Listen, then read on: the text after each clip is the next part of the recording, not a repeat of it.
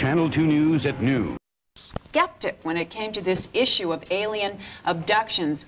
What changed your thinking?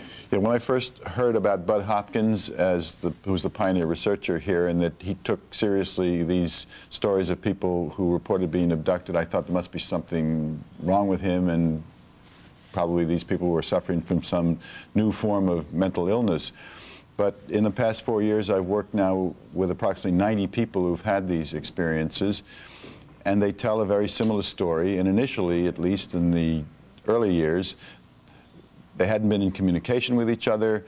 They were deeply distressed by their experiences. The experiences were reported in great detail.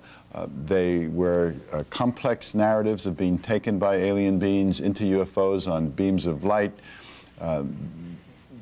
They were embarrassed, ashamed to come forward about it. And you don't think these were wild dreams, not hallucinations? Not at all. These are very solid people, healthy, mentally healthy people.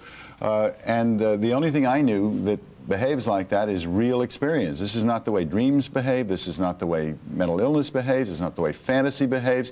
Some kind of real experience is occurring to these people, but if this is a real experience, that is some kind of entities, beings, intelligences are entering our world and affecting hundreds of thousands, perhaps millions of people according to polls, then this is something really worth looking at. So that's what I've been trying to do, is get people at least look at it, think about it.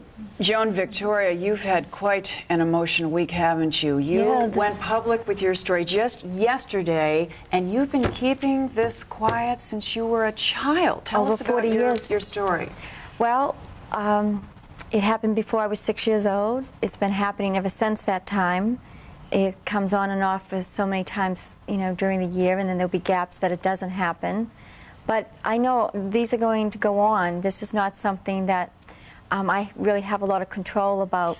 Meaning, what's happening? Is it a message that's going back and forth between you and who you met with earlier? It's actual, you know, being taken from either your yard or your home. And so you're being taken over throughout the years? Yes.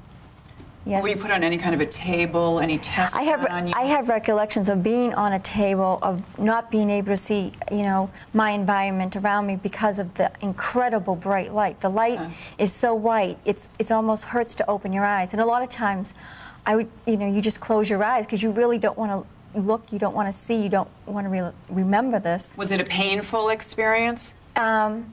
I have to say there was a lot of terror years ago for me, a lot of fear, and I've really worked hard to get through all that and to come out kind of on the other side and to try to understand it and be much more open-minded, and also, you know, to try to take the whole experience in. Yeah. Dr. Mack, you had a falling out with Carl Sagan over this whole issue. Well, not really a falling out. I mean, I think the difference between Carl Sagan and myself around this is perhaps at the root of the struggle that's going on about the society. We're opening up now to other realities, but Carl Sagan and many other scientists are holding to the notion that the only reality that exists is this physical world that we can see with our five senses, and that anything beyond that, to say it exists, you have to have a piece of dinner plate off of a UFO or something like that. And I'm saying, no, there are realities that are just as powerful, just as real as this one. Other cultures have known this besides ours. Almost a spiritual dimension. Well, or at least something, as the abductees put it, another realm, beyond the veil, they say, which is now entering into our world. So we really have no category in our culture. We're opening to it now for something that comes from some other dimension, but manifests physically in our world, that crosses that sacred divide we've kept so far apart from. Fascinating subject. We thank you both for joining us today on this very controversial and emotional issue. Thanks for having us. Thank you both for being with us. And still ahead, Frank's got the forecast. But first, a new blood test to see if your unborn baby has Down syndrome.